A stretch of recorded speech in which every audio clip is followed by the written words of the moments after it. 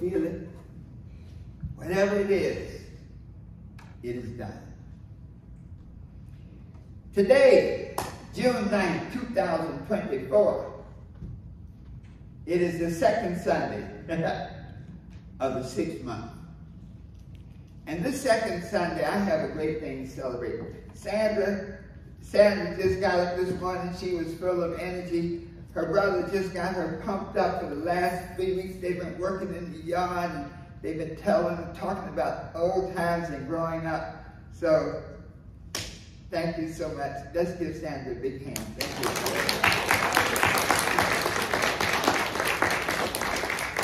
I can tell when she feels better, she goes for her pearls. Wow.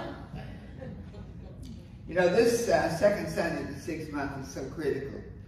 I'm learning this calendar idea to always know where you are. The second Sunday of the 6th month means that you have, what, about 6 months and 3 weeks left. And that really gives us a framework now. You know, it's easy to forget where you are when you don't know where you are. And you just say, it's June 9th. What does that mean? It doesn't mean anything. But when we say it's the second Sunday of the 6th month, meaning that there are, 6 months and a few weeks left, that has very powerful meaning. So, welcome Unity of Wilmington, welcome online. You know, our online presence has been growing. I think people are watching online to connect in with the vibration and with the music that happens here. So thank you so much for your presence. I'd like to acknowledge our visitors again. Thank you for being here. Let us give you all another big hand. You always have a home at Unity of Wilmington. When you come in, there's always something going on here that's exciting, that's full of fun, that's uplifting, and that will make you feel a lot better. When you leave here, you're going to be healed. I mean, you hang around these positive people. Everybody comes in, and then, you know, you hear the celebration singers. I like that. Y'all did a good job. I tell you, give the singers and cheers. So, what you all have done is set the stage for our message today. And our message today is really one that I'm profoundly, I guess it's very personal. And the reason is that persistence has been one of the things that I've struggled with. Sandra reminds me all the time. She says, stick with one thing until you finish it. Get it done. And you know what? That's good advice. And so this month, when we think about so many times that we had a chance to do something great and complete a job and we've stopped. Ross Perot had a great quote. He said, most people give up just when they're about to achieve success. They quit at the 1 yard line. They give up at the last minute of the game, 1 foot from a winning touchdown. How many of you watched the basketball games, the last championships? Most of those games, one whole series, I think out of 4 games, there was only about 5 or 6 points made the difference. Like one by 1 point, 2 points. And what you saw is at the end of the game, really and truly, as a sports person, I'm content to watch the last 5 minutes of the game. Because it is there you see that special thing happen in people that makes them rise to the next level. You know, you see some people, I was watching basketball when that last, nobody wants to take that winning shot. Because the winning shot, if you miss, is what? The losing shot. And I watch them on basketball. You ever see them everybody pass the ball? Like, I don't want that thing passing me. You want to take it? No, you better show me it. Nobody wants to put themselves out and take that winning shot. And so, persistence, though, is like, hey, step up and do it. No matter what it is. So when we think about this persistence, our topic, persistence is the bridge to accomplishment. Think of the things that we could have done if we just finished. There's a book in every one of us. How many people are trying to want to write a book? Yeah. And all you got to do is do it. You know, we get, you might say, paralyzed by the pursuit of excellence and perfection. Nobody ever writes a perfect book the first time. They write it and then they correct it. I often tell people, if you're going to write a book, sit down and do it. Don't worry about whether it's going to be a good book. Don't worry about whether it's going to sell. Just do it. So this day when you leave, those of you who want to write a book, I'll give a piece of advice. You know, one thing you have control over? Time. And so if you want to write a book, I recommend this. Every day, set aside an hour or 2 hours that you commit to sit there at your desk and write. The first few days is going to be a challenge because you start scratching. You want water. You want to go and look out the window. Everything but sit there. But that's the secret to writing. Because it's like when you sit and commit to the end result, it's like priming the universal pump. As a writer, many times I'll read stuff that I've written and I'm like, I don't remember writing that. Sandra and I were at breakfast one time and a lady quoted something and I was saying, that's some good stuff. And then when I went up to meet her, she had my book and she goes, yeah, Dr. Harris. I'm like, I don't remember writing that. Because when you commit to an outcome, the energy flows into you to get it done. We get confused by the how. Young man Herman Taylor in New York, Herman Taylor was at a book signing and we talked. And he said, I want to write a book. Now I want to be a motivational speaker. It was March 18th of last year. And I said, great, so be it. You get it done. And I gave him that piece of advice. He sat in his room. He'd get up at 5 o'clock in the morning and get 2 hours. And he said the first week he sat there and absolutely nothing came. Nada. And at that point he was about ready to say, well, you know, who am I to write a book? You know, he was telling in a testimony, he said, it took me 16 years to get out of college. He said, I went to 4 colleges before I finally got a degree. I ain't qualified to write nothing. But he kept sitting. And see, that's where that persistence comes in. You sit there and you focus on that vision, and it will happen. So what is persistence? Persistence is the sustained effort you must acquire. Let's put in the sustained effort I must acquire to induce faith in my own ability and to get desired results in my life. You always have to have an objective when we talk about persistence. You can't be just generally persistent. I'm persistent about everything. You got to be persistent about a particular thing. It requires an outcome. And see, that creates an automatic alignment. When we really get into, we might talk in metaphysics and spiritual principles, it's all about alignment. And it is through persistence that you can focus on one thing long enough to create the alignment to attract the results into your life. Persistence is a measure of your faith in yourself and in your ability. You know, when they don't want to take that last shot, it's because they don't think they're going to make it. And if you shoot with doubt on your mind, what happens? You don't make it. Michael Jordan had a quote and he said 29 times he had been entrusted with the last shot and missed.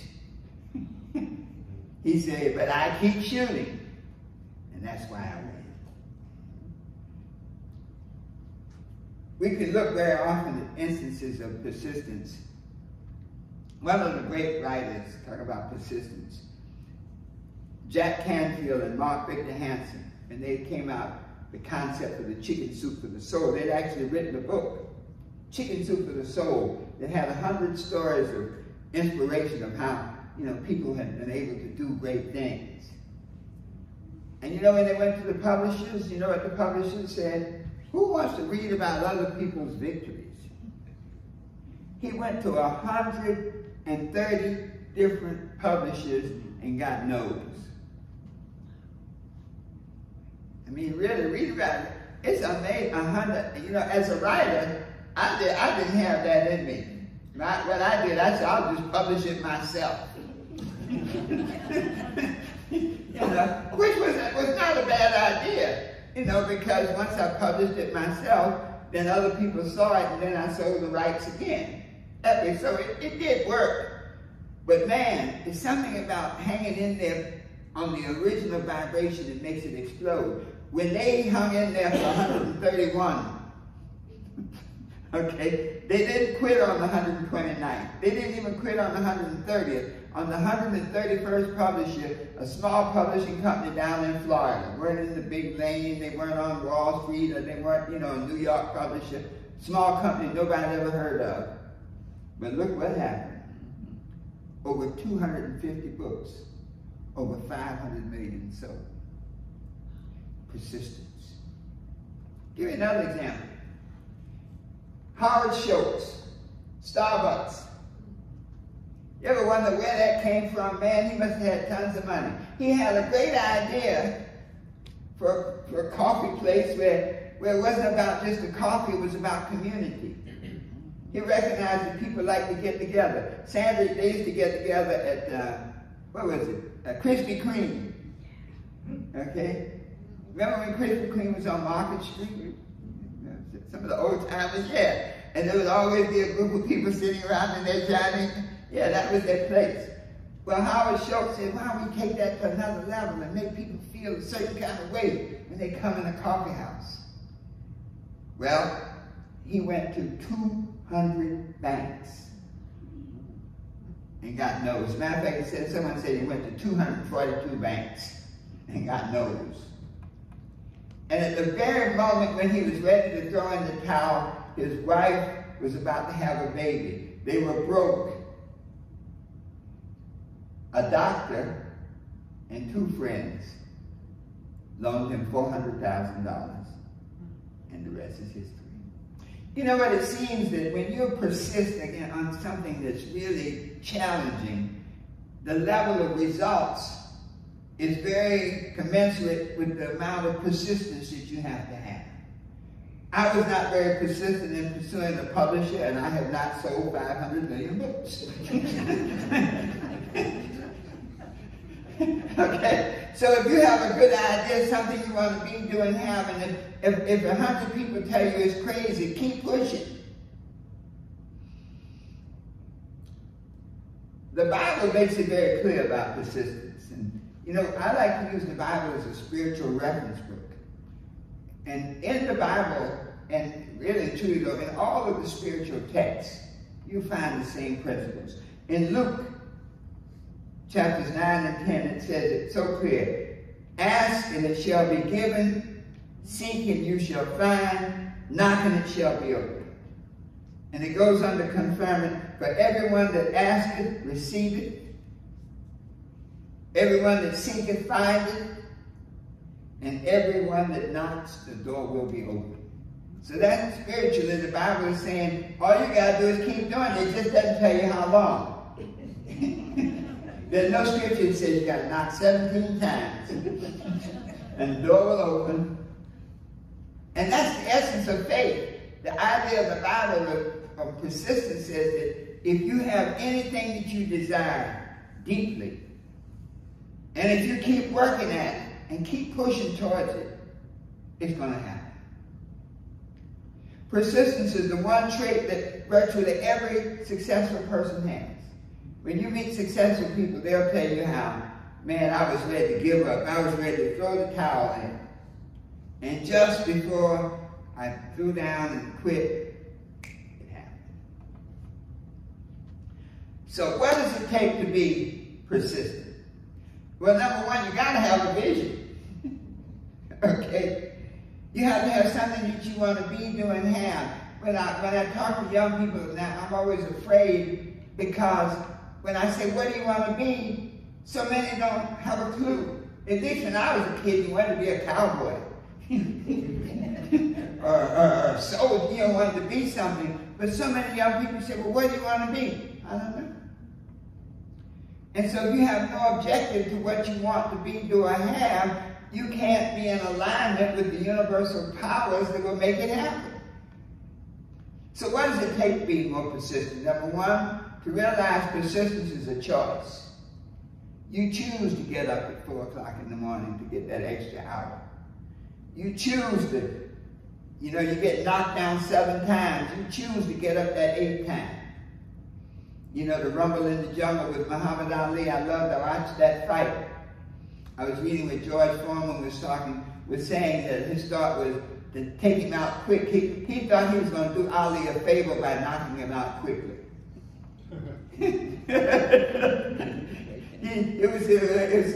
He was an older guy now, he's out of shape, I don't want to brutalize him, let me knock him out quick. Well, that went on for 7 rounds. Ali had a strategy. All Ali had to do, his idea of persistence was, don't get knocked out. that was his whole plan. Don't get knocked out. And so, in that 7th round, by the time George had fought him, said there was nothing left. And Ali knocked him out, won the fight. So persistence is a choice. Choose the thing that you know will get you where you want to go. Persistence is a learned behavior. That's the good part. That's the good news. You can learn to be persistent, and that's why when you read about other people and the great things they've done, the Howard Schultz and the Mark Victor Hansen, even the J.K. Rowling, if you read her story with that whole Harry Potter, that whole series, nobody wanted it. She went through a ton of publishers. So it's a learned behavior. When you see what others have done, you can do it. The third thing required for faith, for persistence, is faith. Without faith, you cannot be persistent. Look at the definition of faith. Faith is the substance of things hoped for. That means you got to have something you want to be, something you want to do, something you want to have. And it's the evidence of things not seen. You don't see any evidence of your success. Faith is the substance of things hoped for. Let's say that together. Faith is the substance of things hoped for and the evidence of things not seen. So what are the 4 keys to developing the skill of persistence? Key number 1, vision. I like to say I see. Vision is that you want to be, do, and have. Whatever the goal is you have in life, whatever the goal you have for this year, you have to see it. You must have a clear vision of your objective. Many people can't be persistent because they're not clear about what they have to do. They're not clear whether they want to tap dance or sing or be a doctor. You got to make a choice. Proverbs 29th chapter 18th verse says it very profoundly. Where there is no vision, the people perish. And so if you don't have a vision of something you want to be, do, and have, if it's good health, when your health is challenged, if you can keep seeing yourself healed and whole and persistently do the things that will bring that about, then it will happen. Sometimes your vision has to be bigger than your consciousness. So what do you mean, Doc? You know, many times our vision is so attached to our condition. You know, when you go to somebody and say, like this money, I'm going to make $1 million this year. Well, how much did you make last year? 22,000. Okay. Well, what's going on right now to make you think you got $1 million? Well, I'm getting ready. Okay? So, sometimes you have to have a dream big enough to pull you into it. So your dream can pull your consciousness into it. That's why it's so important to hang out with people smarter than you. If you're the smartest person in the group, then you're in the wrong group. You want to hang out with people who've been places that you haven't been. Because now when they share that with you, it helps you build your consciousness so you can dream bigger. I dream big dreams. Let's say that together. I dream big dreams. The second key to persistence is, we call it I am, the I am principle. In other words, it's a statement of being. Whoever that is that's persistent, you got to know who you are and whose you are. In Genesis, when God tells Moses to go tell Pharaoh to let his people go, Moses was alive. If you ever really read Moses, read that Genesis closely, you'll find that Moses was just like us. Each of us actually is a person in the Bible. When we look at the people in the Bible, those aspects are in us. Moses was just like us. When God told him to do it, Moses said, well, he started making excuses. He said, I stutter. God said, don't worry, just open your mouth. Can you open your mouth? Yeah, but I'll put the words there. And then after all else had failed, Moses said, well, God, who shall I say sent me? And God said, say, I am sent you. I am is the making power. I am is your declaration of who you are. And so when we say that I want to be persistent, you have to be clear about who you are, because it requires faith, and you got to have an understanding of who you are to have faith and whose you are. Because your ability to manifest depends on your alignment with the source. When you and God are on the same page, nothing is impossible. When you believe that strongly, nothing is impossible. So I am. As God told Moses, I am that I am. Let's say that together. I am that I am. The third key is willpower. When you sit down and write that book that you're going to write, and I'm telling you, somebody's going to leave here, I guarantee you. Next year, this time, somebody who's in this room right now is going to come back and say, Doc, my book is out. Here's a copy for you. Okay? And I'd like to speak about my book, talk about my experiences. And we're going to set it up, Katie. We're going to give you music. Willpower is a statement of your desire and your determination. So whenever you have something you want to be, do, and have, you got to want it badly. The level of your desire is the vibration that you create. And the law of vibration says whatever your level of vibration, your manifestation, the results you get are commensurate with your level of vibration. So when you want it badly enough, I guarantee you that every one of you, if you think back, anything that you wanted really, badly, got to have it, no way I can live without it, you got it.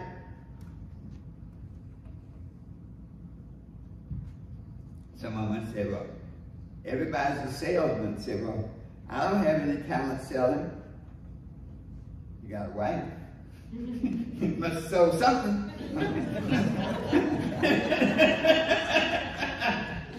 See, when we desire something, we have the ability to get above whatever the things, our doubts, our insecurities. Desire can neutralize all that.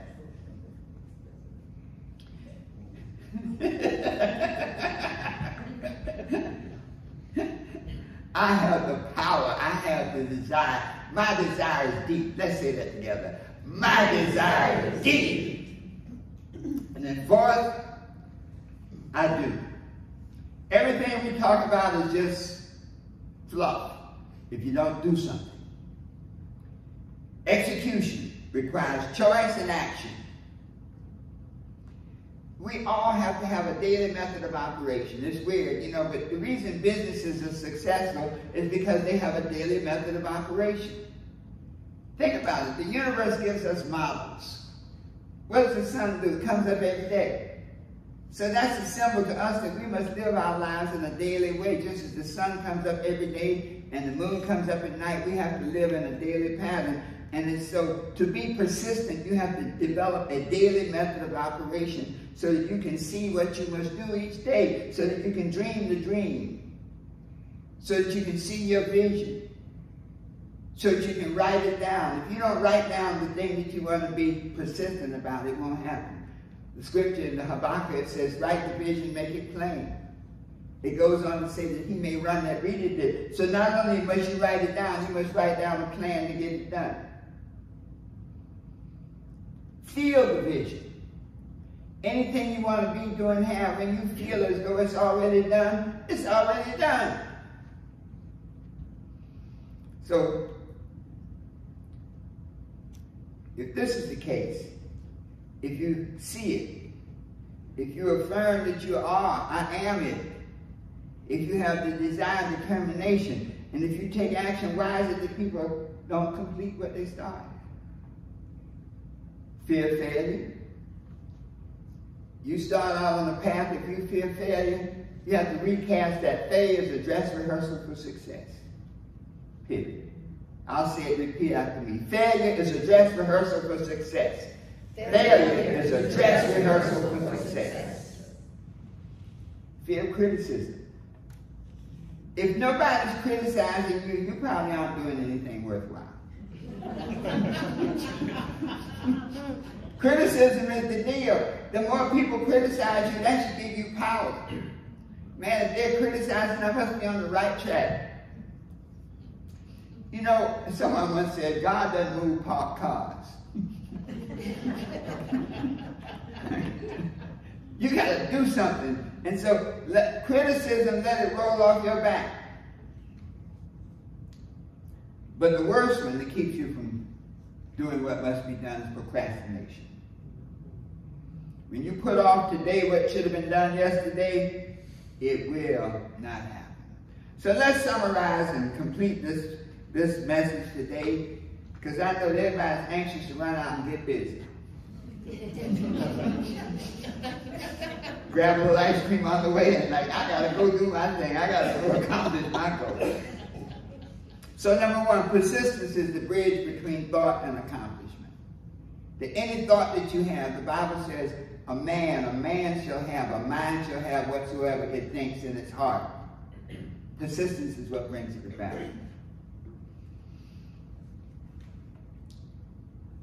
Study the lives of successful people so you can see that they too had problems.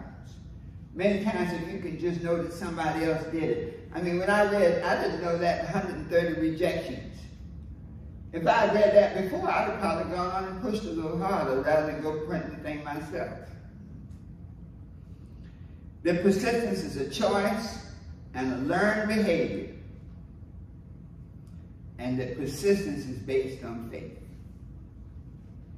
Faith and clarity. You have to be clear about what you want, and you have to have faith that you can do it. And those four keys are, I see the vision, I am the person to do it, I will not stop, and I do it until it is done.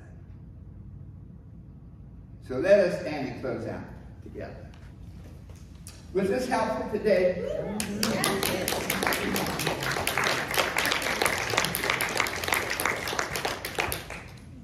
Someone once said, Doc, people should be shouting. People should be acting. Shouts are like, like a shout. That's right. I don't like to think of myself as a motivational speaker. Because, with motivation, you get all excited, but it's like a shower. 2 days later, you're going to need another one. So we like transformation. So you get changed when you come in here. So I'll say it, you repeat after me. I see my vision. I see my vision. I am capable of achieving it. I am capable of achieving it. I will and desire to achieve it. I will and desire to achieve it. I do what must be done. I do what must be done. I do what must be done. I do what must be done. One more time. I do what must be done. Knowing that the best is yet to come. Give yourselves a hand. Thank you so much. You may be seated.